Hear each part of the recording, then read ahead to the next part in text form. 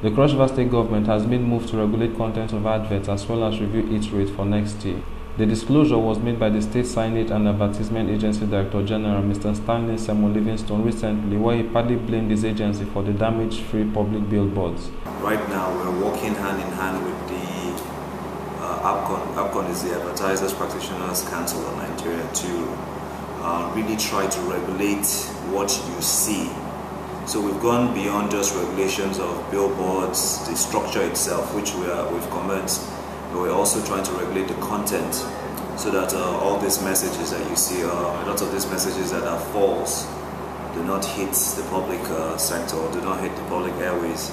I must confess that it's quite a tasking challenge, but we've put ourselves to it and we're sure we'll succeed. Also, we're coming to the end of the year, so we're also rounding up on our collections. And we're realizing that on the tariff regimes that we had last year and early this year are unsustainable because they are very high. So we're looking forward to starting our round town hall meetings again with the different sectors.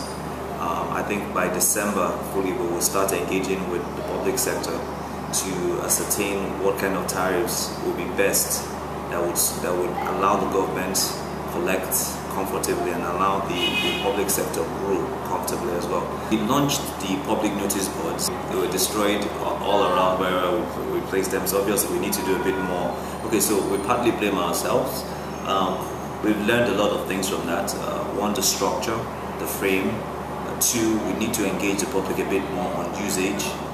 And three, we need to spend a bit more time on monitoring and evaluation of those boards as we put them out so that they don't get destroyed so quickly. We're learning. This is a learning curve. We're trying things that has never been tried anywhere in Nigeria. Free public advertisement has never been done in Nigeria. Archibong Jeremiah, Cross River TV.